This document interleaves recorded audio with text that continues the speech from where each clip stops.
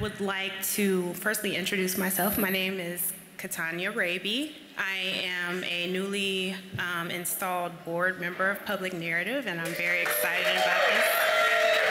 Thank you, thank you. But more important than me, I would like to introduce our amazing executive director to this historic and amazing organization, Jamira Alexander. Please come on up here.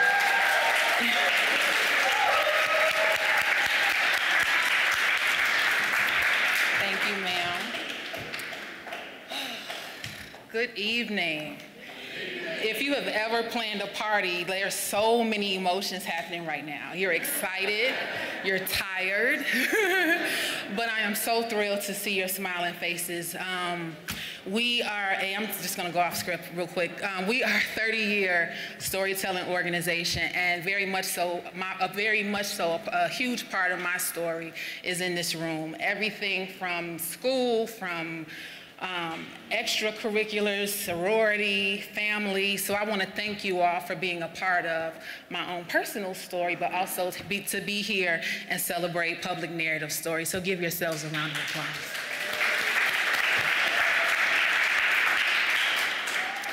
So I'll talk more about how I got here later on in the program, but first I have to say a few thank yous. As you know, things like this are not possible without the foundations and the sponsors that support us. So I want to thank the McCormick Foundation, the Richard H. Driehaus Foundation, the John D. and Catherine T. MacArthur Foundation, Medill School of Journalism, and thank you to our friends here at Joby Art Center. I met Michael Jo. Many of you may remember this building as the old Spiegel building, right? Okay, so I met Michael Jo, who is the director of the building. His family owns it. I met him at a Driehaus Museum's luncheon, and he invited me out, and when I stepped foot into the building, I said, Michael, I got 2 questions for you. 1, will you join our board, and 2, will you host the Terkels? And he took my hand and said, Jamira, whatever it is you need. So I'm so grateful for the Joby Art Center. I want to thank our media partner, WBEZ, who was out here representing Heavy, thank you. Michael Burke and Robert Charles, the Headline Club, my amazing board of directors, our committee who planned the party, mostly our Terkel Award Committee who selected the journalists. But last but certainly not least, I'm gonna ask her to stand. She doesn't really like a whole lot of attention. I see her like looking over like a deer in the headlights. I'm gonna ask my predecessor, Miss Susie Schultz, to stand.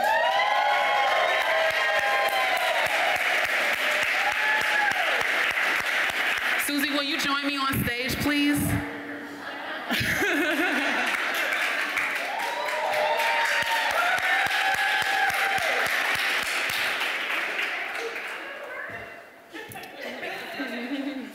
So Susie and I were connected by another one of our board members before she became a board member, and she insisted that I meet Susie and said that she and I would hit it off, and she was absolutely positively right. I operated my own business for 5 years, and in all the time I carried the vision, labored for the vision. When I met Susie, it became a home for the vision.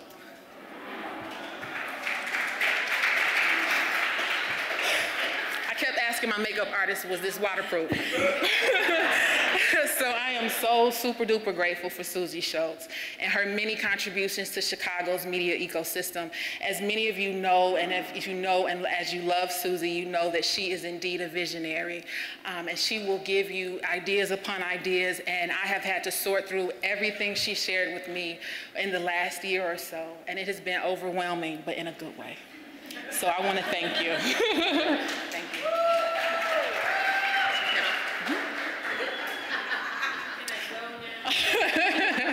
All right, now, I want to ask to the stage our MC for the evening. She's one of the first Studs Terkel chosen journalists.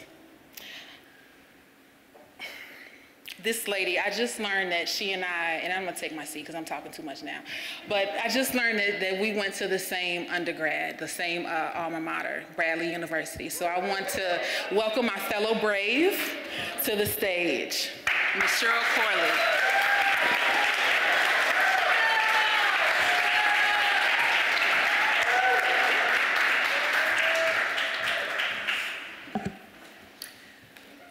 evening, everybody. Good evening. You know, this is a spotlight. I just want you to know that this is not spiked in any way, but I will be drinking it from time to time. I want to really thank Jamira for all she does in leading this organization. Let's hear it for Public Narrative's president. And as she mentioned, we both went to the same college. I think you're making Bradley University very proud. You know, I really feel an affinity for her because not only did we attend and graduate from the same college, but we worked at the same television station in Peoria, Illinois, decades apart. I don't think she knows this, but we both were directors at the station. You didn't know that either. Which I recently found that out. So we definitely have this kind of deep cosmic connection, right? And, you know, our hair is the same, and, you know, I was like, we're twins. And destined to come together for this moment, I think. So thanks to all of you who have come out tonight to support great journalism. And I'm going to try to work my mic here. You know I'm in radio, so if it gets too, you know, weird, I need my spotters in the audience to go, Cheryl, tone it down, or something like that. My spouse. So anyway, I'm really glad that you've come here to support Public Narrative's mission of diversifying voices in the media and the news and really connecting community groups with the media. And Public Narrative has been doing that work since 1989. Our thanks, of course, to Hank DeZutter and Tom Clark and Susie Schultz, who was up here. And now to the very accomplished Jamila Alexander for making all of that happen. You know, 25 years ago, this organization came up with the idea to honor journalists with the Studs Terkel Award and to recognize reporters who not only were, you know, kind of get the facts straight kind of people and get the substance of the story, but who, like Studs, were people who were going to listen, who were going to engage, who were going to report, and most importantly, pay attention to the voices of those who might not ordinarily be on the front page or at the top of the broadcast. You know, Studs put it this way. He said, these are journalists who report on people who make Chicago, who report on news that's bottom up. So tonight, our 25th year of the Studs Terkel Awards. You know, we're going to be really celebrating some very impressive people for the incredible work they do. And they will be joining a really stellar group of Studs Terkel Award winners. There have been 5 news organizations that have won this award. There have been 79 individual journalists who have won this award. So I talked to a few of them about Studs and the Terkel Award. Shirley Jihad from the class of 2002, formerly of WBEZ. She told me that getting the award was such a thrill because Studs was the people's journalist who found poetry in the voice of the common man and brought it forward. Last year, Michael Green, an Associated Press reporter, called the Terkel Award his Pulitzer. And 2001 winner Martha Irvine with the Associated Press says, without a doubt, this is the award that journalists cover, and we know our stories would be lifeless and empty without the voices of the really vibrant people that filled this city.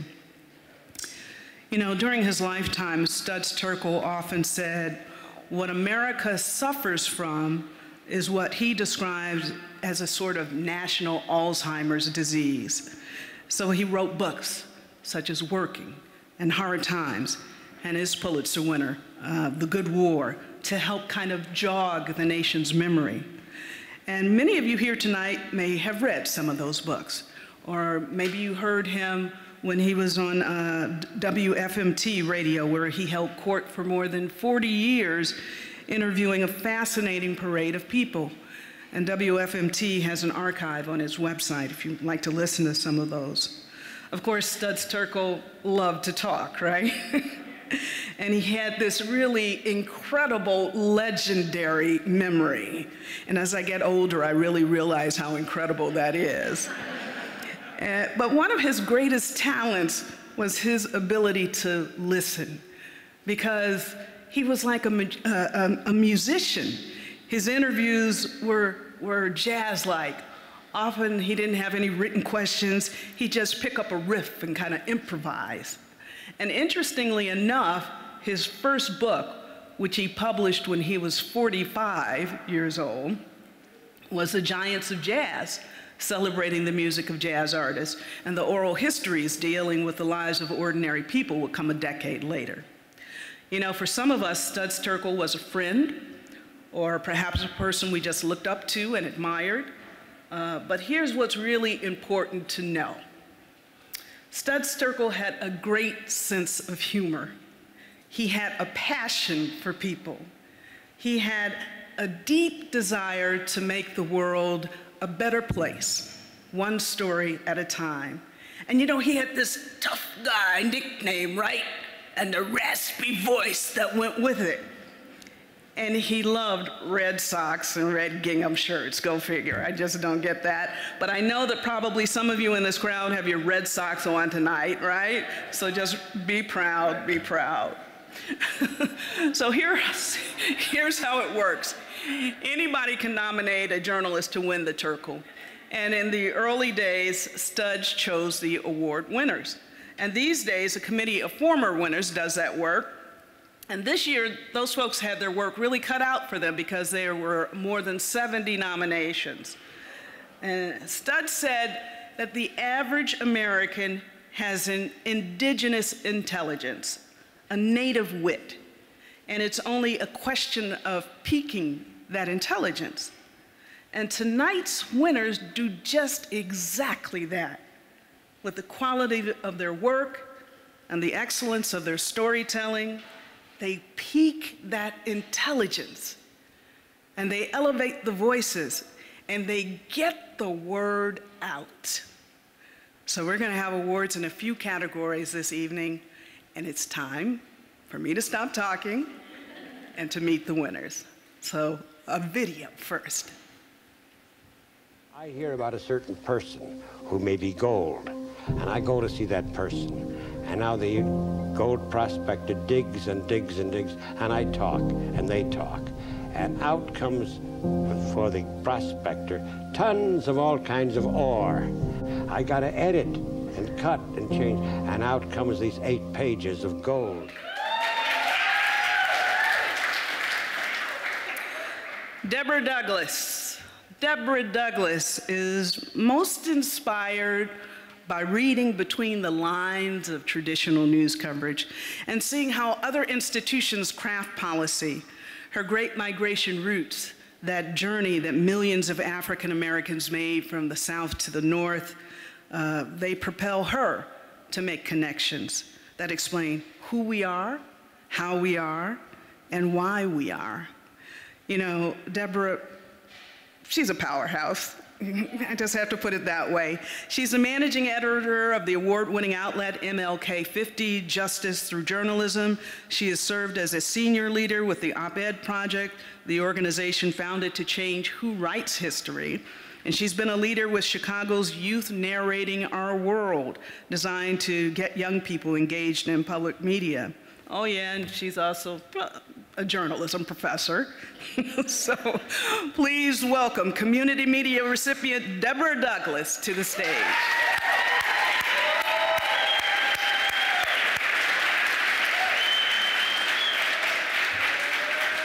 Thank you. Thank you so much. Woo, look at that. Great. Okay.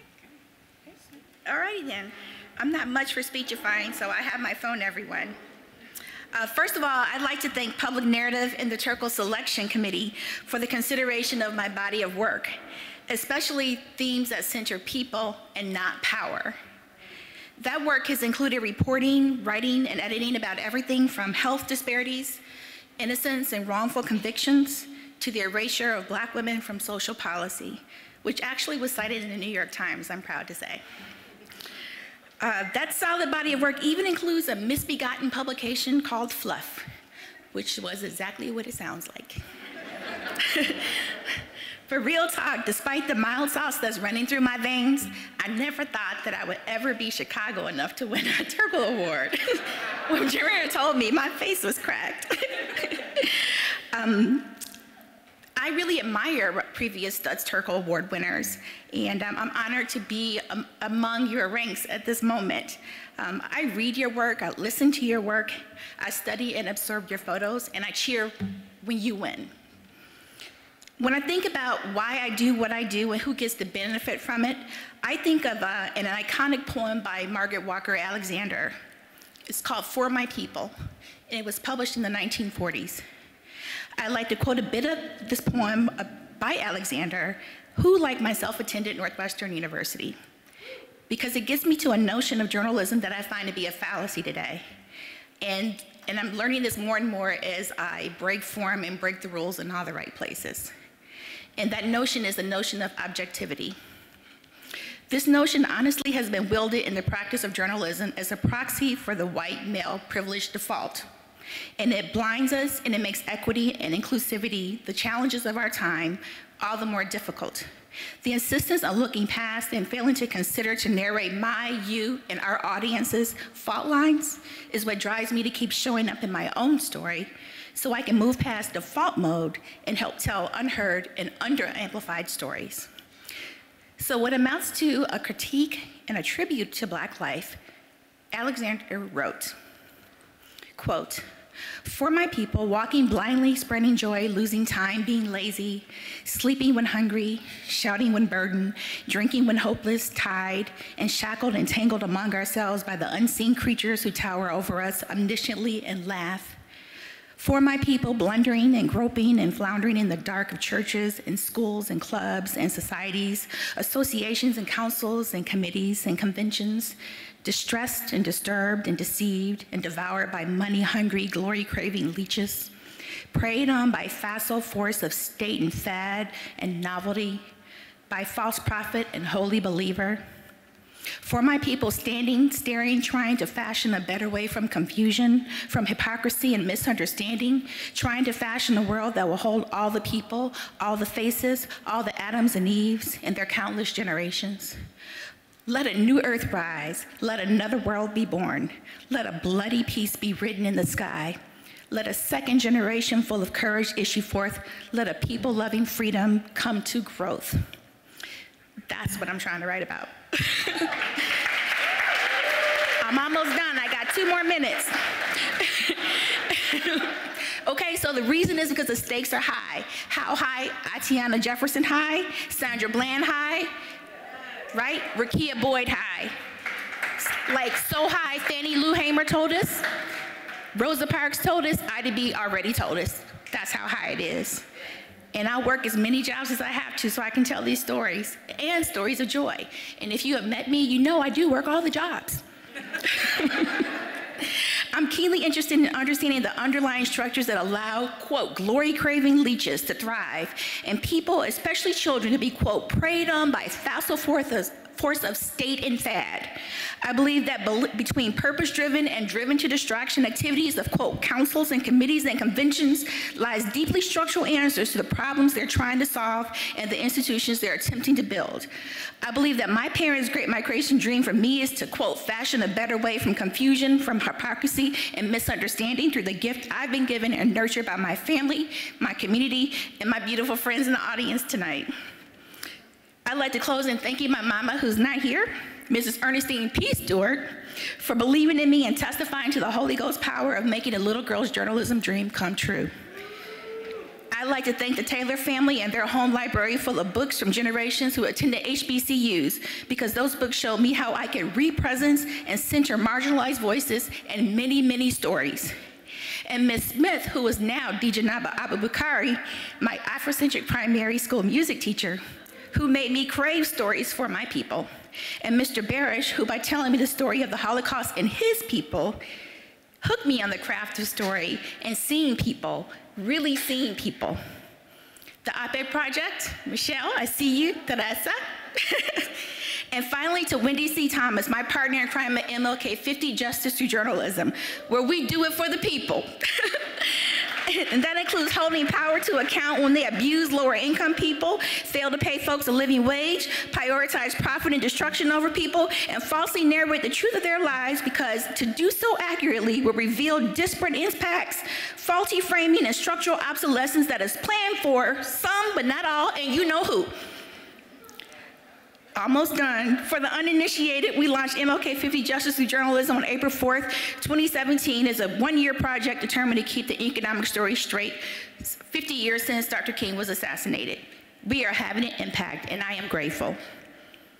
And I wouldn't be telling the truth if I didn't say no thank you to hostile newsrooms that de-presence Black women, a term I coined, you can quote me, to kill our journalistic spirits. Just look at the stats, okay? You don't have to believe me, look at the numbers.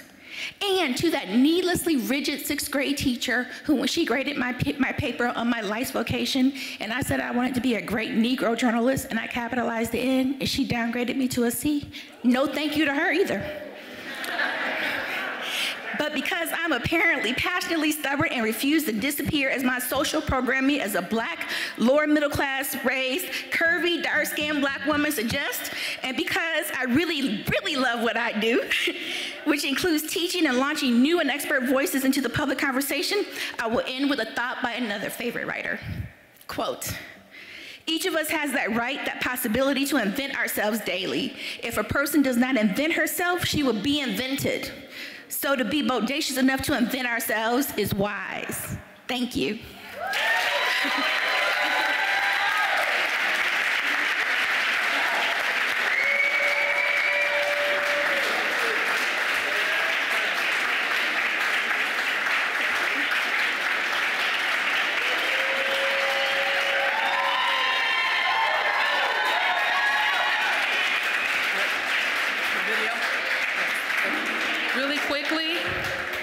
So this feels much like a graduation, and in true graduation fashion, I'm gonna ask that instead of clapping at the beginning when you hear the honorees' names, if you will wait till after, only because you have to hear the video, okay?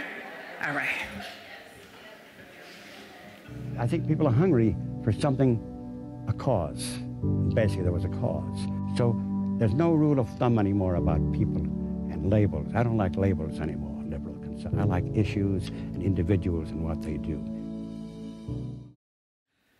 Our next Community Media Award recipient is Britt Julius.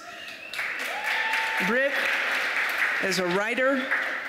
She's an editor, an essayist, and storyteller for publications like the New York Times, Vogue, Bon Appetit, Esquire, Elle, Women's Health, and others. She is a hard-working, creative young woman. She currently writes a weekly column for the Chicago Tribune, serves as the editorial director of Cancer Wellness magazine, and previously edited for Vice Media's electronic music publication, Thump.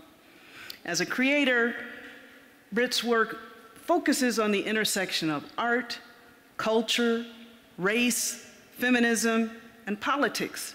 And she's a firm believer in the underground, the avant-garde, and the underdog. Please welcome Community Media Award recipient, Britt Julius, to the stage.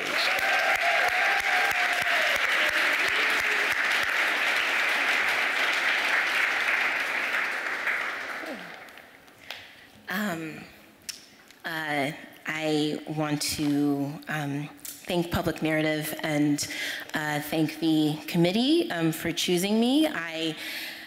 This is the sort of award that I always assumed that I would never get as a freelance writer, someone who focuses on arts and culture, who grew up going to nightclubs and raves and talking about those scenes in particular. But I always wanted to be a writer, and I always felt like the people that I met and knew and understood from those communities, people who were not white, people who were not straight, people who didn't identify on the gender binary, they deserved to have their stories told. And so those are the types of stories that I like to tell, not just about music. I talk about art and politics and other things as well. But it's just something I never assumed would actually come to me or happen to me, and I'd just sort of be in the fringes in my apartment, writing stories and then sort of sending them out into the world and being very online and whatnot.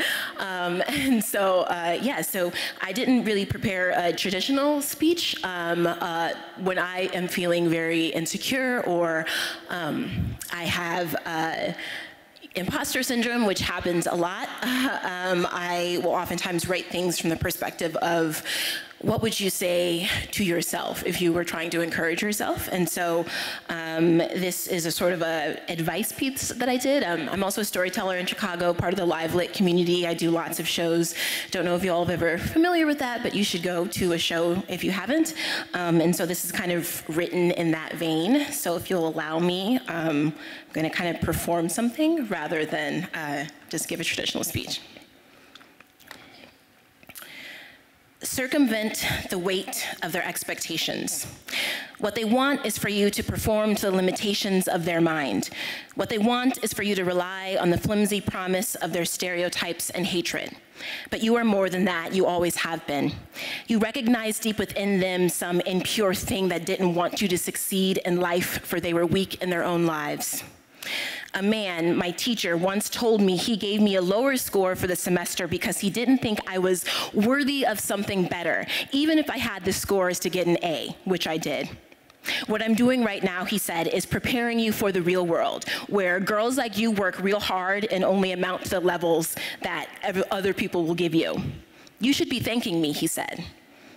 This happened. My mother knows, she's in the audience. For see, it wasn't about the supposed obviousness of my limitations, but the assuredness that he felt in the limitations that were going to be placed on me. And so I've realized that my job is to navigate around the stopgaps of other people's minds. My job is to see the light at the end of the tunnel always. My job is to always keep climbing, even as other people's racism and sexism and ableism and everything else blows fiercely through the air around me, because I am the only fighter in this fight. And so I say to myself and others to protect yourself and keep climbing. Circumvent your place. 10 years ago, a man at a job I once had told me, you need to know your place and stay in it. He said, ambition is unbecoming of a woman. He said, you think you deserve to rise, but that's really not true. He said 8 years ago, 10 years ago, this one singular man, all of these things, and I almost believed him. Circumvent their well-meaning. All of this will be too hard for you, other people said to me. All of this can't be done from the second city, from the quiet of your broken down apartment, from the sheer force of will you may exhibit now in this young age, but you'll surely lose over time. All of this may be good, they said, but this little project, this blog of yours can't amount to anything more than the peak of where you are right now. My friend and I were sitting in a mostly empty bar, and I was there not as a friend, but as a young admirer from afar. It was a literary reading, and I attended with one of my best friends, another young woman, an aspiring writer. And like mine, we had dreamed about what it would mean to actually be a writer. It was us, and it was these two women at this event, women that we had looked up to. It was us and them, and in the quiet shadows of the nearly empty space for this literary reading, which no one but us attended, they said and turned to us, you should really turn back now. You should just give it all up. Just save yourself. My friend left in tears, but I left in righteous fury. All of this will be too hard for you, they said, and yet I kept going. What choice do we have except to keep going? What choice do we have except to radically, ridiculously, righteously pursue what can be ours and what should be ours? You either take them at their word or you believe those silly little dreams of yours matter. And so I chose the latter. Circumvent the conventions of time, of worlds rooted in the past. What I was told when I first began to pursue writing, to pursue journalism, to pursue poetry and essay writing was that this was a man's world and the way I saw about doing things had no place. I was told you needed approval by certain people and you needed to be published in certain places and you need to go to certain events and you needed to lose a part of yourself and emerge as one with the hive mind of the writing world. But it never felt right in my gut, and my gut had never steered me wrong before. I began as an intern who turned into a blogger, who turned into a writer, and the only truth of the world I could accept was I only have this life, and I only have these moments, and I only have this one mind. To compromise even a little bit of who I am in the very core of my being would be to spit on the sacrifices, memories, struggles, and fights of my ancestors to get me to this very moment, right here and now in this room, this second, and this second, and this one too. Who am I to reject family, to reject sacrifice, to reject myself so I may fit in when the world has already told me I will always stand out? The journey was not pretty or pleasant, but it was mine. That was true. The journey was not one of luck, but I was lucky to believe in it and not everything else. The journey was not short, and neither am I. Why be the things they want you to be instead of the pure, good, unique thing you already are? Circumvent your age and the wrinkles of the present. It is not too late. It is never too late. Think of your mind 10 years ago, or even 5 years ago, or even 1 year ago, or even 1 month ago, or even 1 day ago, or even 1 second ago, and think what you have gained in those moments beyond the scope of time. Weigh the breadth of your mind expanding into the vast possibilities, only certain with life lived, and keep going. At 20 years old, I thought it was too late because I was not interning in New York City. I did not go to the right schools. I was scraping by with scholarships and student loans and work study. At 25 years old, I thought it was too late because I worked a day job at a coupon factory selling people crap goods they didn't need. I thought it was too late because I was not making the sort of work I wanted to make and was not living the sort of life I wanted to live. I thought it was too late because I had not reached certain markers of life and love, of travel and of exploration, of adventure and of beauty, of accomplishment. I thought it was too late because they told me it was too late. At 30 years old, on my birthday, I thought it was too late, even as I stood on top of a mountain in the Black Forest of Germany, finally living and loving, finally traveling and exploring, finally soaking in the beauty of adventure and life. I thought it was too late because we must remind ourselves every day, I must remind myself every day that what I have is good enough and what we can have is not out of reach. And so, I remember these things and say to myself again and again, if it all is too much, that I must circumvent the trauma of my limbs, escape the expectations of this body, and remember that my mind is crisp and intangible. My mind is an unbodied body, a thing unthinkable, a secret. I have to navigate the deviances of the world manifest as mere pleasures. I must remember that these other bodies are just other bodies. They're other people, and even if they work hard to control and destroy my body and other bodies as if it is their God-given right, it isn't, it is not, and they are not. I matter more than their body if their body aims to destroy me, and you matter more than their body if their body aims to destroy your own. There is a measurement of goodness in the world. We all have value. Our humans deserve rights, but maybe they forfeit when they destroy others, and especially when they try to destroy you. And so I fight for myself. No one knows me but me. I wish I could know myself better, could love myself better, could keep myself safer, but there are limits to other people and limits to myself. And so I will do the thing that sometimes I can't do for myself and tell the stories of other people. I will be the brave, pure thing that I want for myself because this world is unfair, but maybe I can make it more fair for everything else and everyone else. I dance, I manifest total freedom, I take total control over myself and my words and the work I produce and release into the world. I must eviscerate the struggles of the mind, look deep within my body, root around the darkest, nastiest, ugliest bits, and claim them as my own proudly. Permanence is not permanent.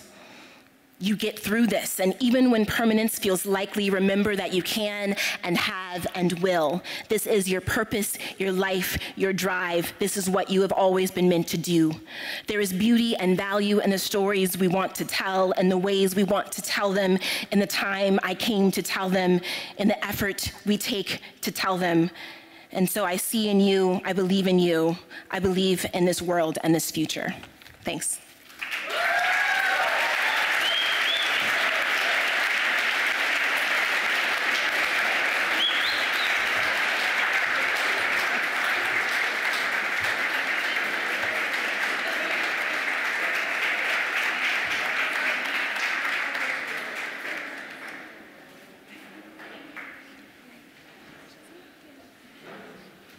Never too late, as they say, eh? Never too late. And my mom was a teacher, so, you know, some of those teacher stories were very disappointing to me. But, okay. Okay, that's good, that's good. But what it also showed both you and Miss Douglas is still, you know how to rise. Still you rise, still you rise. We have another video to look at. They are what they are because of what they do. Now, all these people had some sense of community. Everyone, as she recalls that youth, that vigor, that spirit, out beyond self, becomes that person again, becomes our chronicle. Our next Community Media Award recipient is Jerome McDonald.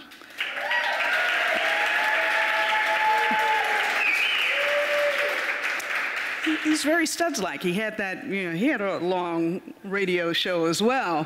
He's a friend and a colleague, and I've known him for many years, and as he likes to say, if you look in the dictionary, you can find his picture under public radio lifer.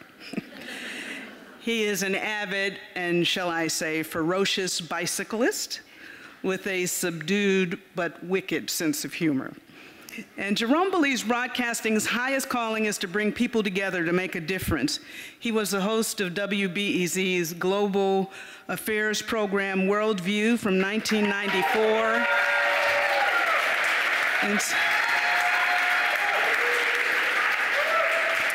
From 1994 until earlier this month. And before that, he produced the international show Midday with Sandra Gair. Jerome is now WBEZ's environmental reporter, so we'll be keeping our ear out for that. And over the past 25 years, Jerome kept Chicago area folks abreast of what's happening in the rest of the world. And he helped wipe out that national Alzheimer's disease that Terkel said we suffer from by breaking down global issues, connecting people, and spurring them to action. Jerome's interviewed influential and world leaders like Jimmy Carter, Condoleezza Rice, Kofi Annan, but also peasant organizers and environmental activists and social entrepreneurs. You know, this award goes to journalists who, in the spirit of Studs Terkel, and I'll say it, give voice to the voiceless. You know, perhaps it's a hackneyed phrase, but I can't think of anyone who has given people that we often don't hear from a platform to thoughtfully discuss their ideas and their issues on a more consistent basis than Jerome. I am thrilled to present this award. Let's welcome Jerome McDonald.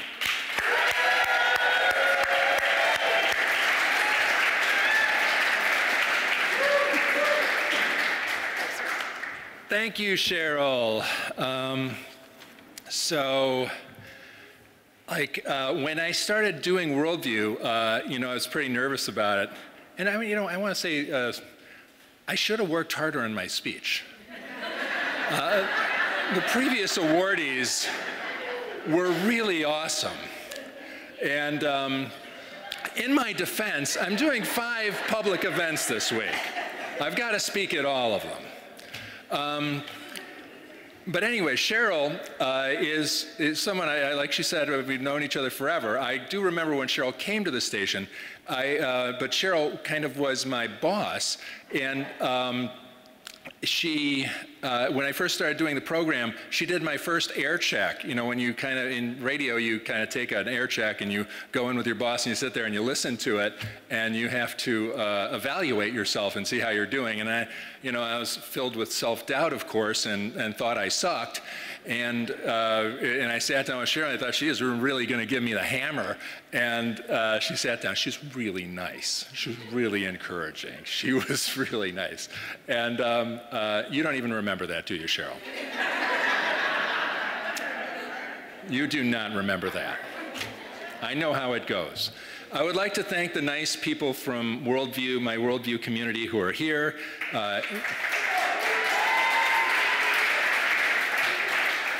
Edie Rabinowitz, producer number 2, I like to call her, Gretchen Helfrich, producer number 1, Alexandra Solomon, Julian Haida, the final producer, and the long-suffering Steve Bynum, who worked with me the longest. I want to thank everybody who participated in my selection. Thank you, Natalie Moore, for helping me out there in the selection committee. I could say a lot of things about, Worldview. It's been on for 25 years. It had a lot of missions. But I think, in essence, we've been trying to reinterpret what global is. Global is not something that is out there. Global is something that is here. Global is something that is here. And, I think we all have a set of common aspirations and rights. And I think that was an idea that resonated with listeners, and they appreciated hearing about that in our media.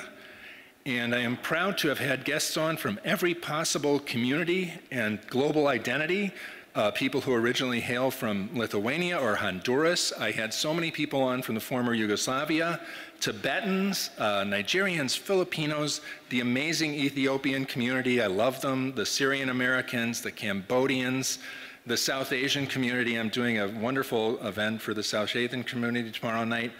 Come to the Field Museum. The indigenous, lots of indigenous people, Korean Americans, so many others. Our global identity is baked into this community, and I've been proud and happy to share a light on who we really are. I tried my best to make people feel heard and respected, and I'm very happy to have an award with Studs Terkel's name on it.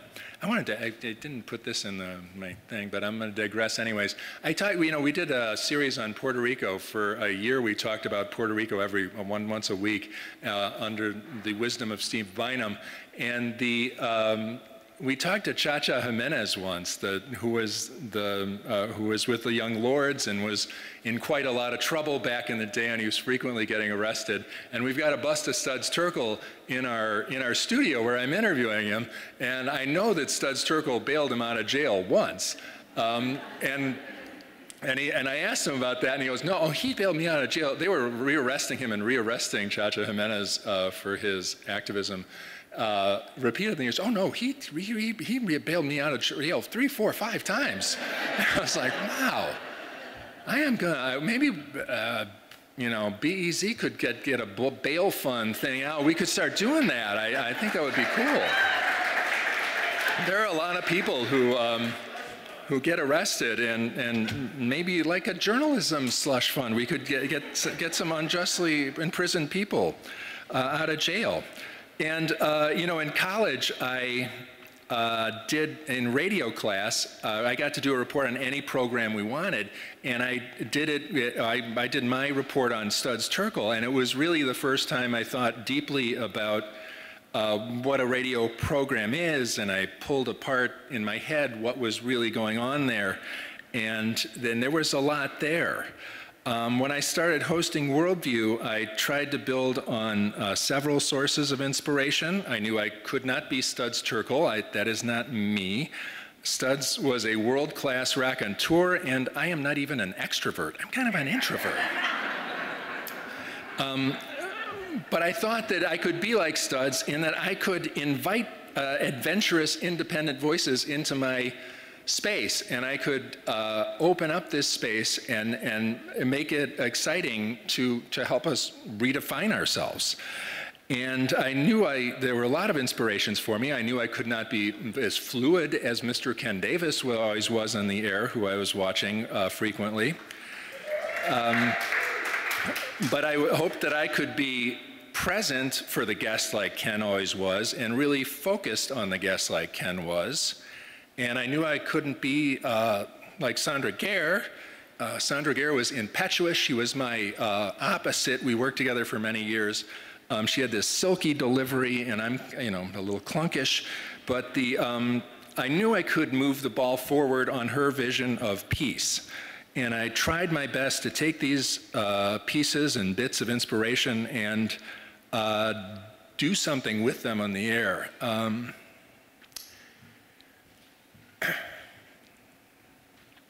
I got a message from Linda Paul after my last Worldview show, and she wrote to me and said, "Worldview's been one of the most soulful, connected to the people programs I've ever had the good fortune to hear." And I can live with that. Thank you.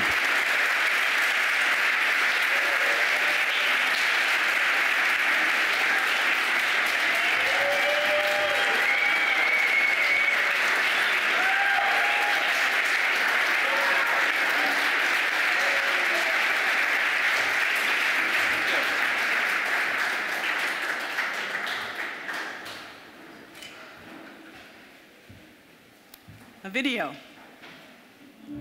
They've been active in one way or another in a world outside themselves, outside their own personal interests. We're more and more into communications, plural, but less and less in communication. Our final Community Media Award recipient is Annie Sweeney of the Chicago Tribune. Annie Sweeney has covered Chicago and its suburbs for nearly her entire career, but now she is on the Tribune's criminal justice team, covering the impact of violence in Chicago and policies to address it. She's reported for the Chicago Sun-Times, the Daily Southtown, the City News Bureau. Annie, you've reported for everybody, yeah? Yeah.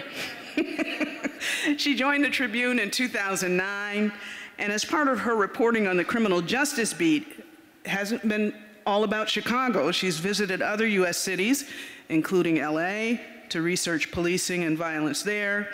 She's done some very important stories, putting a spotlight not just on the voiceless, but the ignored.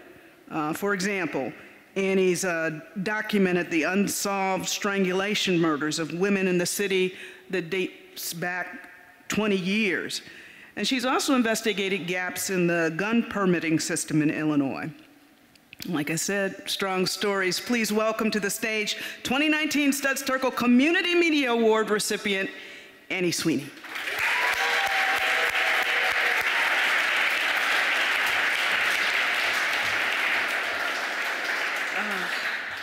Thank you. I want to thank the folks at Public Narrative for giving me something so inspiring to live up to in this award. When I read the description, I really thought, like, right on, this is exactly what good journalism is. And it's really what I love most about my job. It's what happens out on the street, you know, meeting people, hanging out on blocks, getting to really feel the pulse of the city. I also want to thank all the winners here. I think you show me and Chicago really how creative and distinctive journalism can be, and I'm inspired. And a really big thanks to Mary Schmeek, who I cannot see because these lights are bright, but you know, she nominated me for this, and I gotta say, if you get nominated for a storytelling award by Mary Schmeek, it's like, that's reward enough in many ways. So. And then I feel a lot of gratitude for working in so many newsrooms, like Cheryl mentioned. City News, Daily Southtown, I don't know if you mentioned that one, but yes, people up north just don't get it. The Sun-Times, the Trib, all such distinctive places, but also every single one filled with, like, some of the most interesting and quirky people I've ever met, you know, because journalists are really one-of-a-kind kind of people. They're so real, so human. We're so interested in the world. But for nearly all that time, you know, I covered crime and violence, again, as Cheryl mentioned, and, you know, not always joyful moments, clearly. So I've really come to understand that tension between having to tell a story, you know, landing on somebody's block, their door, you know, during one of the most difficult times for them. So the stakes have always felt super high. You know, would we get it right? You know, is it going to be fair? What are the facts? Are we going to be first, right? Should we tweet this? And then beyond that, there's the truth, right? Like, are we reflecting this community? You know, and what does this particular thing mean, this shooting mean for the city? So I think in reflecting on this, you know, I feel like we can really be guided by Studs Terkel, right? His deep, unending curiosity, his love of a good, long conversation, his generosity with his subjects. I think that's how we'll land on the stories with the most dignity and hope. And of course, these stories take longer. You need to build relationships, show up more than once, get rejected and turned away. You have to be present and quiet and listen.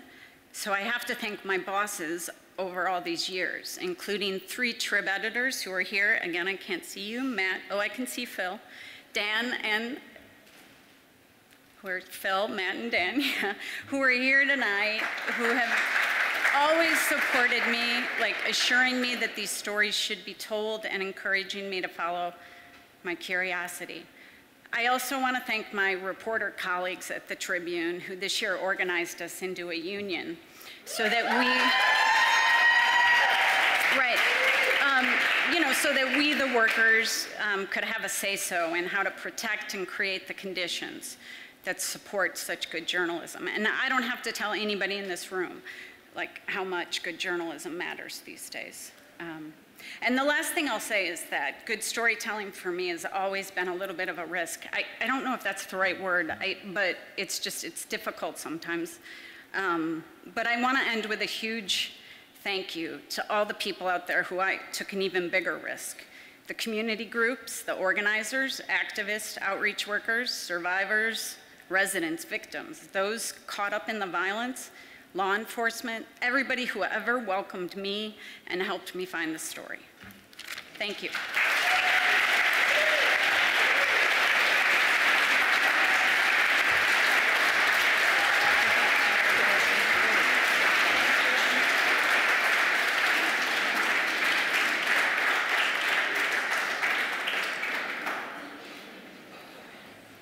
Congratulations.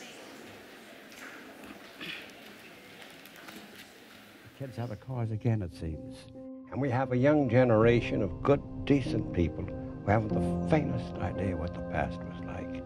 And so you get these people who are storytellers, and my hope is they'll be heard. Our next Terkel Award recipient of the evening is in another category, but a Terkel Award that Studs would probably love. It's the Uplifting Voices Award. And Public Narratives first presented the first Uplifting Voices Award in 2014. It's an award that goes to anyone who, in their work, elevates the voices of the community. And this year it goes to Jeff McCarter of Free Spirit Media. The organization works with teens and young adults in communities of color on Chicago's South and West Sides. It provides them with a comprehensive foundation in media literacy and hands-on media production experience. Jeff says he was both delighted by the craft of storytelling, but also troubled by the limited diversity in and access to the media industry.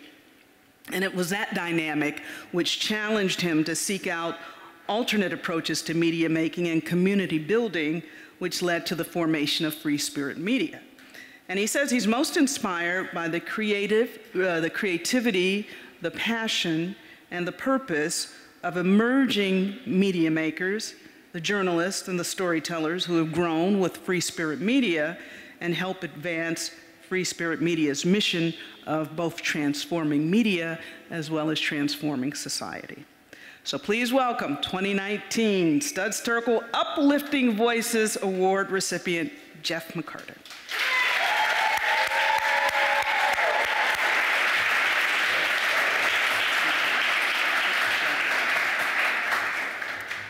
Wow.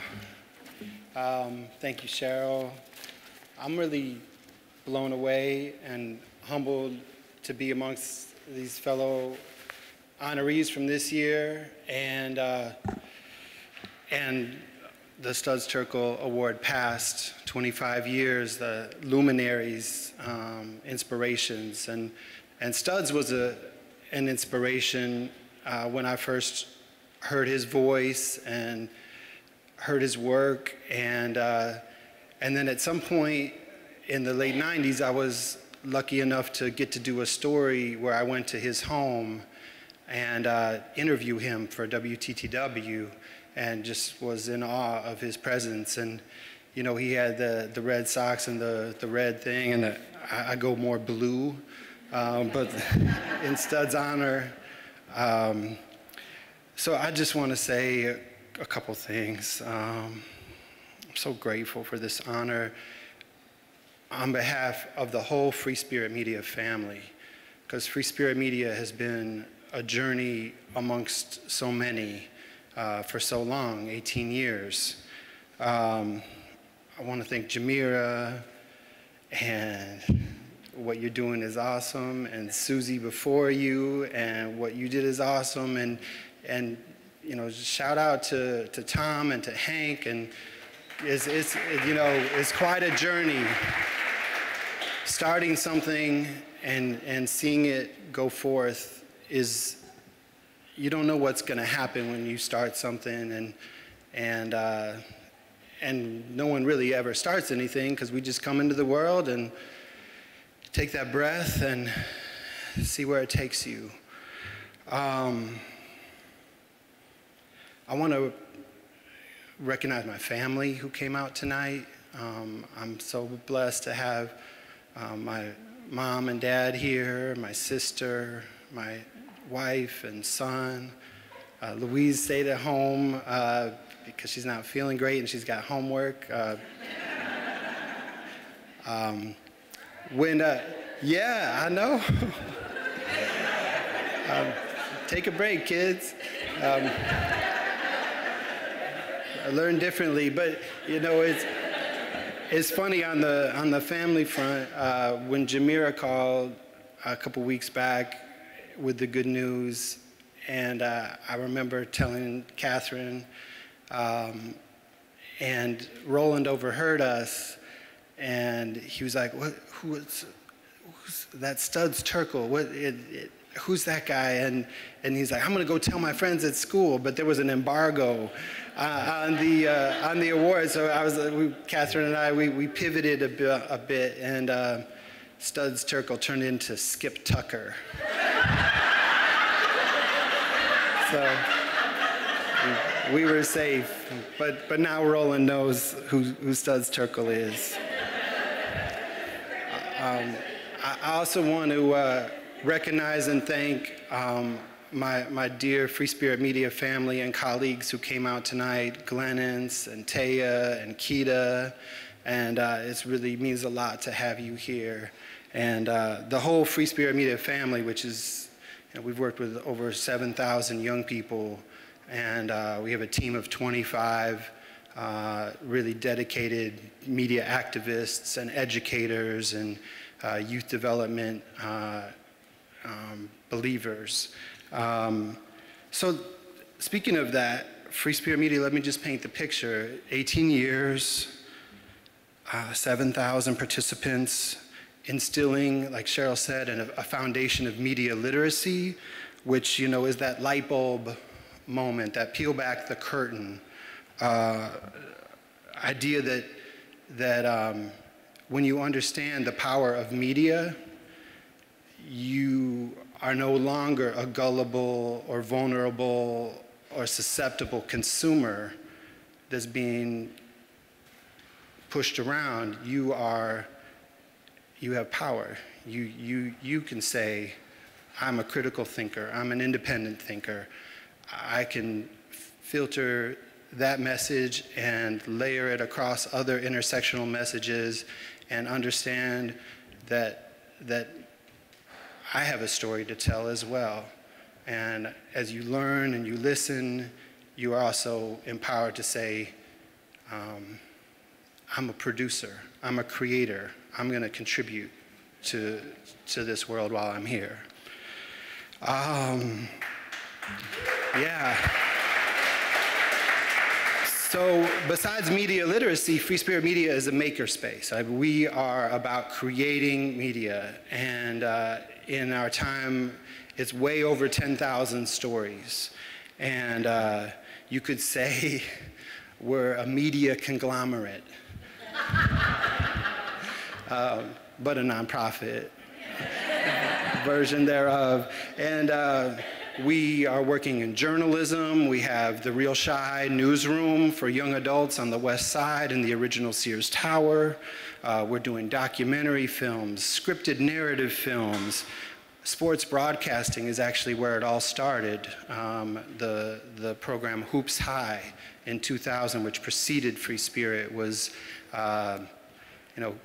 early on people were like, Hoops High, is that like Hoop Dreams? And I love Hoop Dreams. Hoop Dreams was a very inspirational film for me, but it was a documentary made by 3 white guys that came into the West Side and the Cabrini Green area to follow some basketball players around, and they did a beautiful job. But Hoops High is a program made by young people on the West Side that are telling their own stories of games. And now we've been on CAN TV, Chicago Access Network Television, for 19 years. It preceded Free Spirit, and over 700 telecasts. So, the stories are many. The time keeps on ticking. The documentaries and public service announcements that the young people in Free Spirit Media have created are some of the most powerful pieces of media I've ever seen.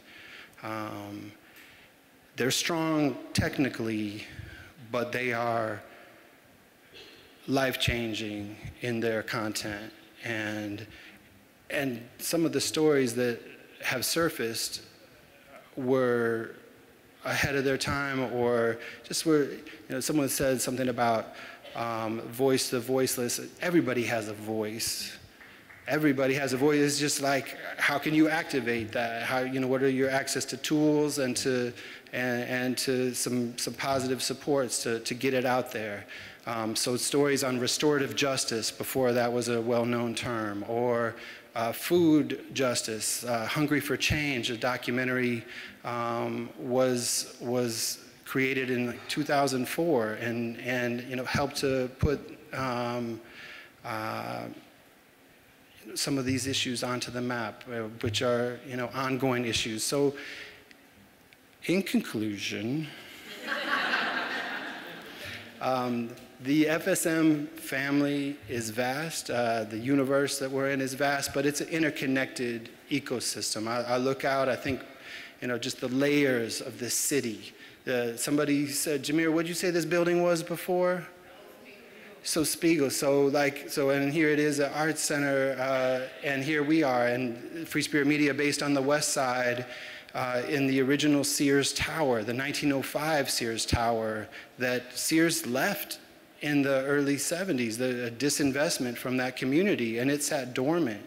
And now it's reopened, and it's a beacon. And I would just say we are in a layered, nuanced, beautiful, heavy space. And I love the global connection. Sometimes youth media, people are like, oh, youth media, that's cool what the youth do. The youth are people, and they grow up. And so and they don't like being marginalized or ghettoized into like, oh, that's nice, youth media, because they are storytellers too. And I love how Free Spirit Media has evolved in that we used to be teen-based, but young people were just like, hey, we've got more to do. And so now it's teens and young adults, and they are starting their own companies. They are becoming the journalists. They are creating just incredibly powerful content. A young man, Montel Williams, who I was just in Los Angeles with 9 years ago, we won an Emmy Award for a PSA we made. And it was it was a Chicago Midwest grown-up Emmy, and people were very upset when Montel came up there, and they're like, he's a teenager, and it was like, but he had collaborated and written and acted in a piece, and now he's a filmmaker, and that's what's up. There's so much more, and yet, you know, I think about the truth from the fellow honorees tonight, what you've said, and I know we have another to come, and I'm just such a lover of the work you're doing, and I see our society and our world today. I was thinking about, like, we are made of the past, we don't know what the future holds, but in this present, there's some really important work to do, and I'm really honored to be able to do it with all y'all. Thank you.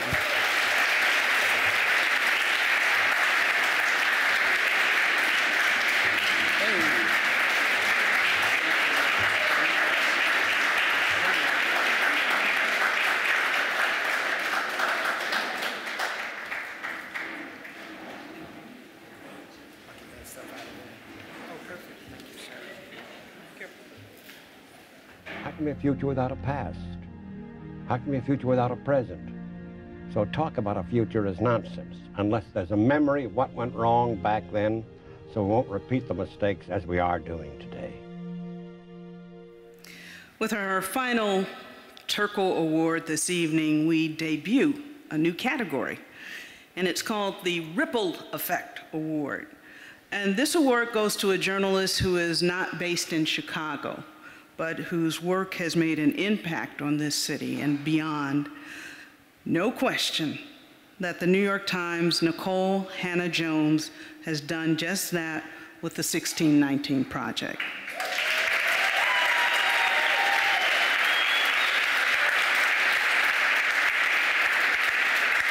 The New York Times Magazine project she spearheaded, that's designed to bridge the distance between what little we often learn about slavery in this country, the truth about it, and its legacy.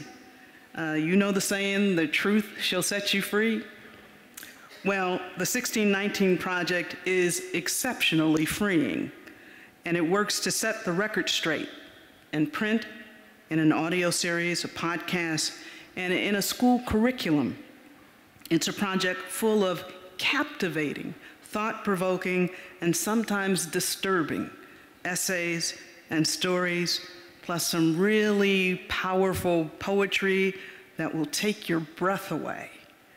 Simply put, it's a historic reframing of history. And the depth of the project and Nicole's work has sparked conversations in social circles all across this city and beyond.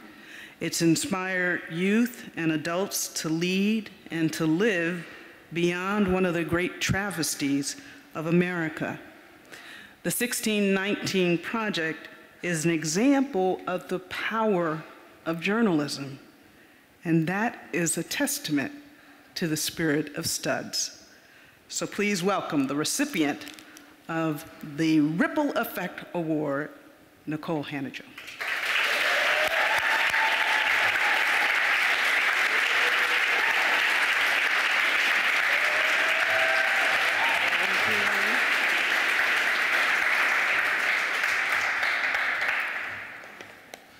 So I'm just going to say I was so shocked when Jamira messaged me, because I know about this award and I follow it every year, because the types of journalists who get these awards are the type of journalists who I value, who are telling real people's stories and not just the stories of the powerful. And I was like, this has to be a mistake. Clearly, I'm not a Chicagoan.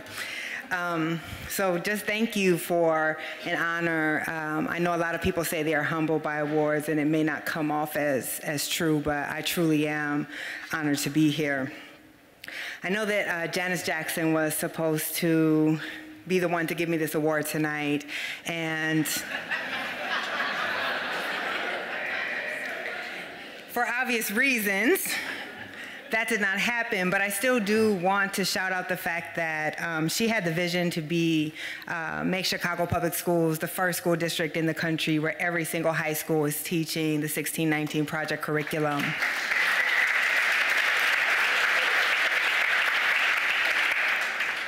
And I can tell you, as a child who grew up feeling completely demeaned by the way we were taught the history of slavery and the history of black people in this country, the power of the head of a district, one of the largest in the country, saying that our children are going to learn a different history is really, really important. And hopefully our children can grow up with a different sense of themselves and a sense of feeling empowered and not ashamed. With that said, I also want to acknowledge Chicago Public Schools teachers who are on strike today.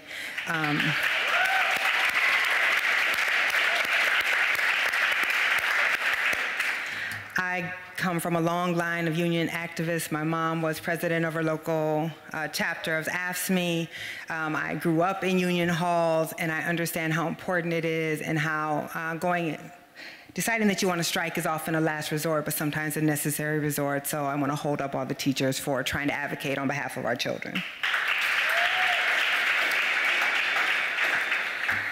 I would also like to thank Public Narrative, obviously, for giving me this honor and creating an award that would allow a New Yorker to come into Chicago.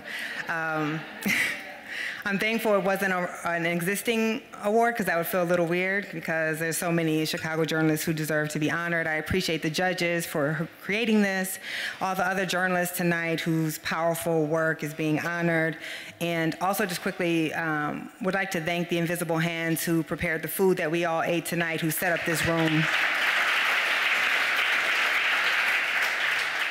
I come from those invisible hands. My grandmother migrated up north and did what black women had to do. She was a domestic, she cleaned people's houses, she was a janitor, and I've always remembered how people would walk past her as if she didn't matter, even as she was making the spaces for them nice, and so I think it's important to always acknowledge those folks. So I'm just a girl from Waterloo. I grew up about 4 hours from here. I came on the exact same migration that brought most of the black people in this room here, the Illinois Central that took black folks from Mississippi up north, hoping to find a promised land. I always say my people were so country, we got off the train a little too early, and that's why I'm not a Chicagoan. Waterloo was the big city to us. We didn't know that we should go a little further. But for that, I probably would be a Chicagoan, because our people are the same people. And I became obsessed with the year 1619 as a high school student when I first came across that date in a book by Lerone Bennett called Before the Mayflower. I was taking the one semester Black History course that my high school offered, and it was like I was seeing my world for the first time. My entire life, I had been taught that our history could be summed up in the 2 paragraphs that they needed to explain the Civil War. And suddenly in this class, I was exposed to volumes and volumes of literature and history about black people and the black experience. And once I started to read, you couldn't tell me anything. I felt empowered for the first time in my life. And I remember on page 28 of that book, when I read 1619, and I realized that we had actually been here before the Mayflower, that we had been here longer than almost any other group. And I instantly understood why we were never taught that. Because to teach that is to have to face a different legacy about who we want to be and who we want to think we are as a country.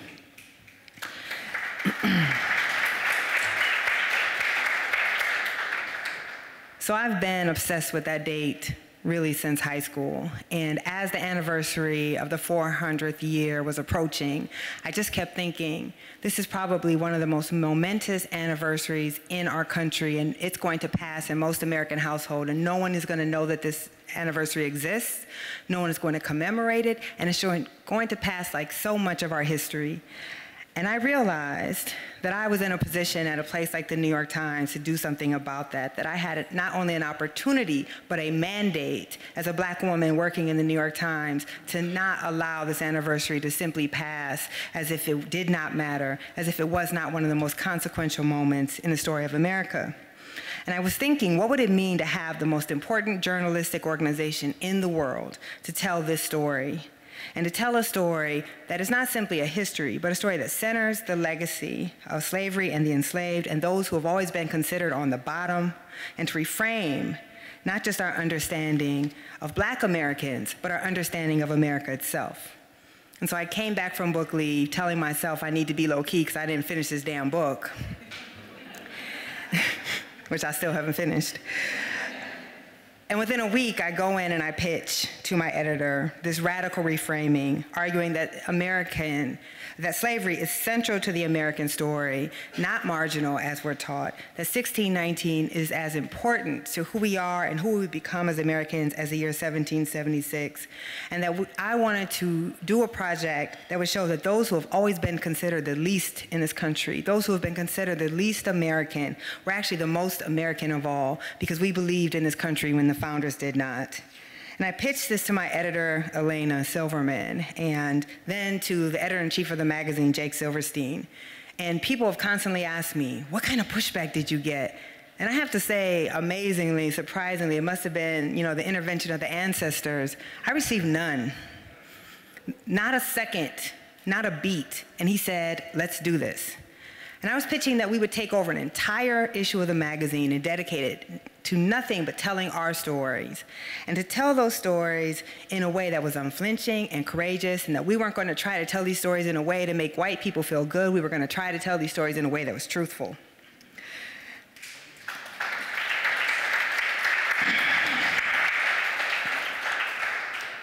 From that idea of a single issue of the magazine, the project just grew and grew and grew out of control. I say I aged in presidential years working on this project. You can't tell because I color my hair, but it grew from being an issue of the magazine to an entire section of the newspaper to a podcast to live events and who the hell knows what else, because it's kind of gotten out of control. But we could write about slavery every day for the next 10 years and never cover all of the stories and the impact that needs to be told. The 1619 Project, to me, shows what happens when you tackle, as journalists, the most difficult stories without fear, when you respect your readers, when you don't feel you have to water down the stories to make them palatable to anyone, when you use language that is unflinching, and when you use as the starting point the point of view, and you state that point of view. We were explicit that we were reframing history. We were explicit that we were going to treat those who have been on the bottom as those who have been on the top. And when you do that with rigorous scholarship and attempt, as John Hope Franklin said, to tell the unvarnished truth, that readers will come and they will consume and they will want that there is a desire and a thirst for this type of truth-telling. And so in this 400th year, the 1619 Project to me is a testament of what happens, not only when we hire Black and Latino and Asian and Native American journalists, but when we actually empower them to do the work that they got into journalism to do. Because it doesn't matter if we're in those rooms if we can't do the work that we came here to do. And I can tell you, my girlfriend, Melissa, who's in the front row, knows none of this was inevitable. 7 years ago, I nearly left the industry. I was being punished and penalized in my newsroom because all I ever wanted to write about was Black folks. And no one ever cared that white journalists wrote about white people every day, but it was a problem when a Black journalist wanted to write about Black people. Unfortunately, I couldn't think of anything else I'd rather do besides journalism, so I stuck it out. That's why I'm here, and I can tell you I take a great deal of satisfaction from seeing my former editors who tried to hold me down now that I am where I am.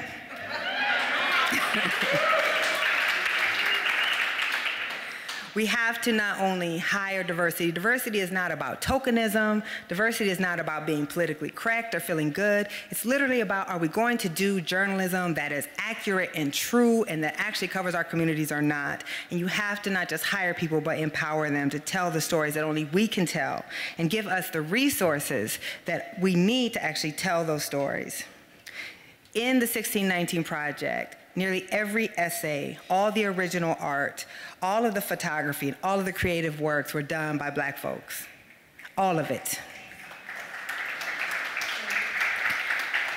We have sold out of 2 print runs on that. We haven't seen this type of demand for a print product since Obama was elected in his historic election in 2008. We have 30,000 people on a waiting list right now trying to get a copy of the 1619 Project, and it was a project entirely created by Black folks. What this tells you is that if you give us the resources and you give us the room and you trust us to tell these stories, that you can produce the most excellent journalism in this country, and you need to stop stymieing those journalists who want and can do this work, because if we create it, people will come.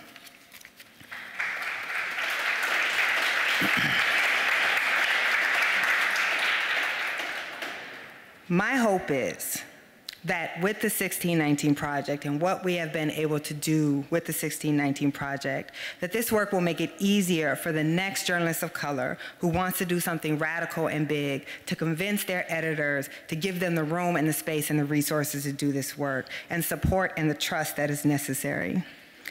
And most of all, when I think about this, I didn't know when I started out that this would be the most important work of my life. I didn't know how many times I would cry producing this and what it felt to sit in the pain of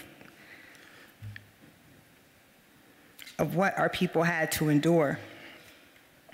And so I hope above all that I have made our ancestors proud, and I dedicate the award tonight to those first 20 to 30 ancestors who landed on these shores 400 years ago and suffered what they did, and for the millions who would come after them, who suffered what they did, so that we may be here and that we may live. And I will be forever in their service. Thank you so much. Thank you.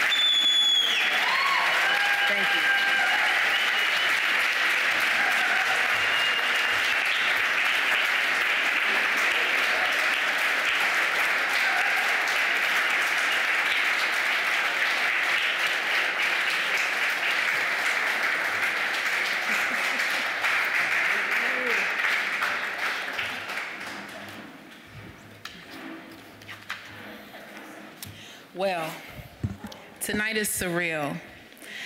Studs and I never crossed paths, but I've had the chance to meet him in every interview and documentary recorded, or the stories about Studs shared by the journalists who knew him best. Whether it was 2013 Terkel winner Dave Hoekstra, who's made mention of Studs' love of Mahalia Jackson, or 2015 Terkel winner Monica Ang, whose Studs' impression is spot on. You have to have her do it for you. I hate to put you on the spot, Monica. Stories have not only kept Public Narrative, formerly Community Media Workshop, alive, but its storytellers have written to build a stronger democracy. And it's their great service to this city that has helped us to serve as the bridge between journalists and community. Will all the past Studs Terkel winners please stand? Let's give them a round of applause.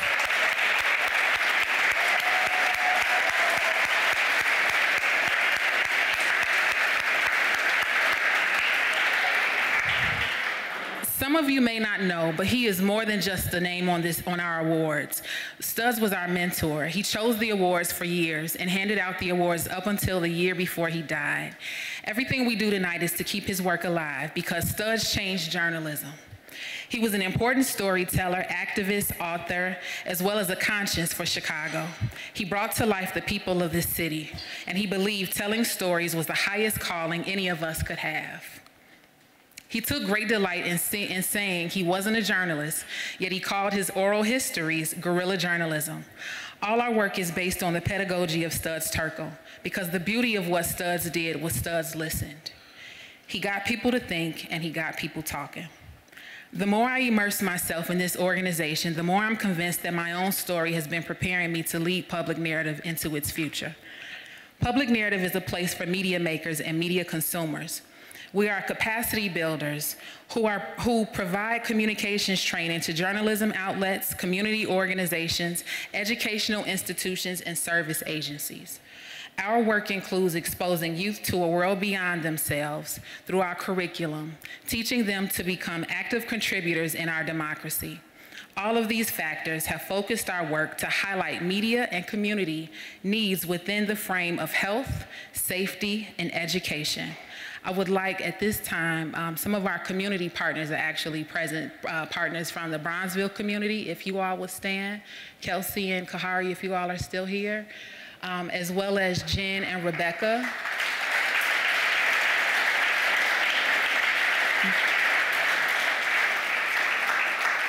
So presently, Public Narrative is collaborating on two very significant projects. One led by the Bronzeville Partners around Dr. Joy DeGroove's work on post-traumatic slave syndrome. And it's Be the Healing. You guys, we have all your email addresses, so you'll get more information about it. But the training is happening in December, and it's a work that's very near and dear to us. As well as a project that we're heading up with the Alliance for Research in Chicagoland Communities with a group out of Northwestern. This particular group works to take research in medical research, health industry research, and apply it to communities. And we're working together very diligently to bring it to journalists so that journalists then can bring it to the communities so that we can end medical disparities in communities. Thank you all for standing.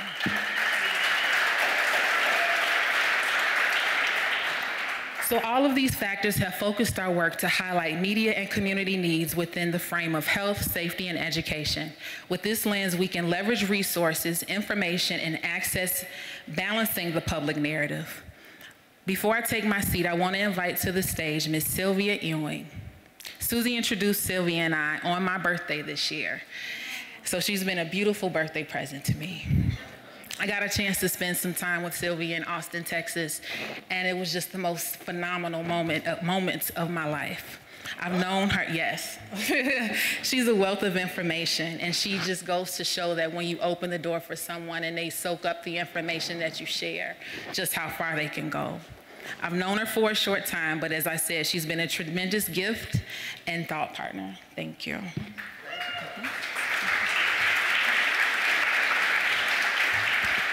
All right. What a night.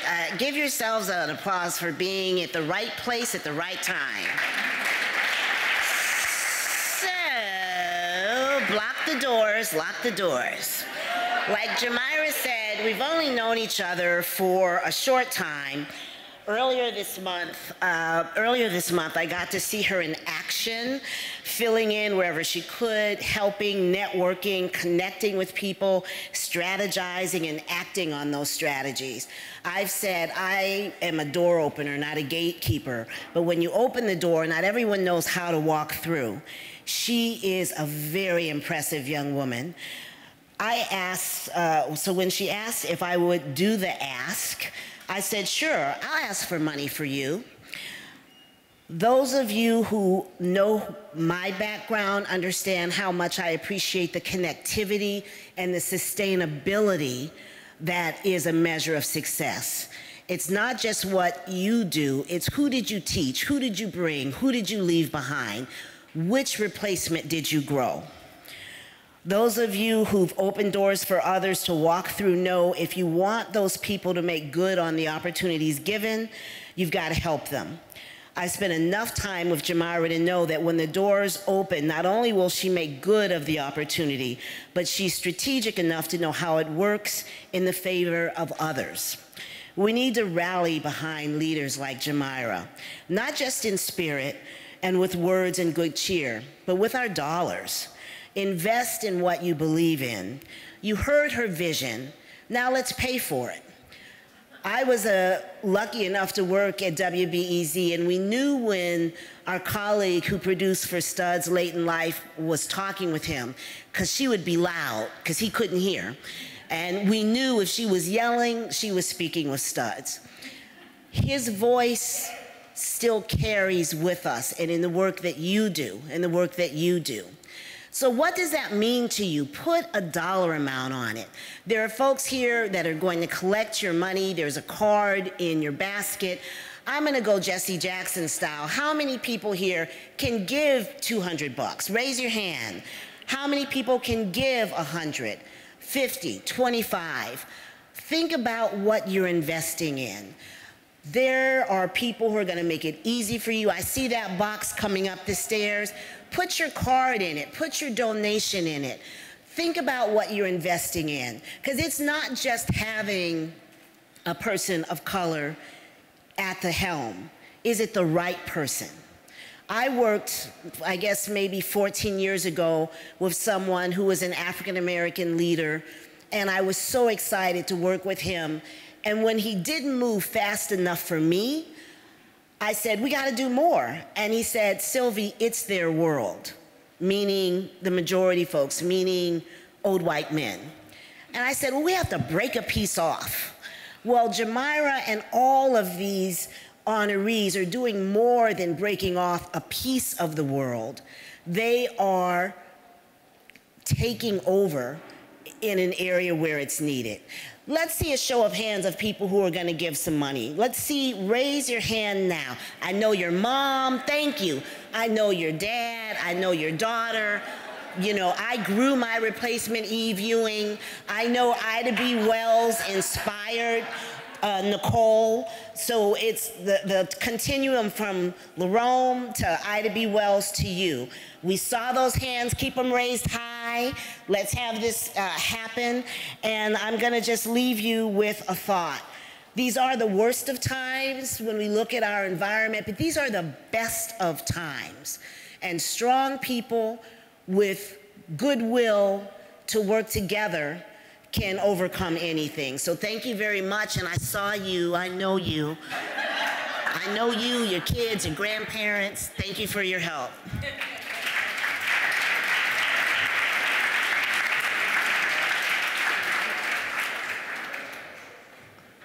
So you see the monitors. You can text to give. We also have Moreva Wave. So Moreva has some envelopes for you guys to give your donations. Okay? At this time, we are going to have, in true Studs tradition, where's Corky? Where's Corky? Okay, all right. Let's have Corky to the stage to lead us in This Land Is Your Land.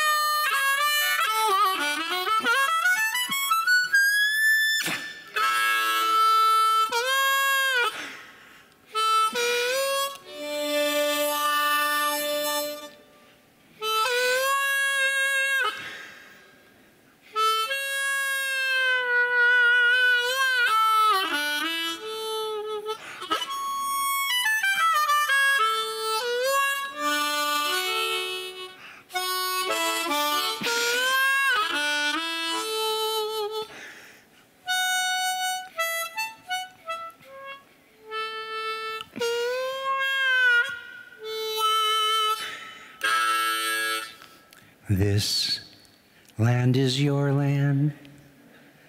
This land is my land. From California to the Red Island, from the redwood forest to the Gulf Stream waters. This land was made for you and me. You guys know the words to that. I have them all written out. Here's this one. Then he said, as I went walking that ribbon highway, I saw above me that endless skyway. Oh, me, Golden Valley. This land was made for you and me. And then he threw this one is because he always was very spontaneous, and he would make up other lyrics and other verses for the moment, for the situation. And then he did this one. As I was walking, I saw a sign there, and on the sign it said, no trespassing. But on the other side, it didn't say nothing. Now that side was made for you and me. So then I thought, if he was here tonight, both Studs and Woody and Pete Seeger, I was thinking maybe they would say this: I see the goodness cut through the darkness. I see the goodness cut through the dark shade, the precious free press shining its light. I see the truth, the journalist's beacon, the fourth estate will never fade. So now you could sing. This land is your land, this land is my land, from California to the New York Island.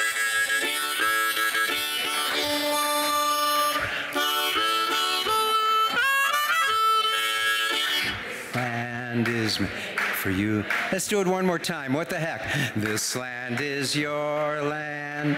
This land is my California to the New York Island.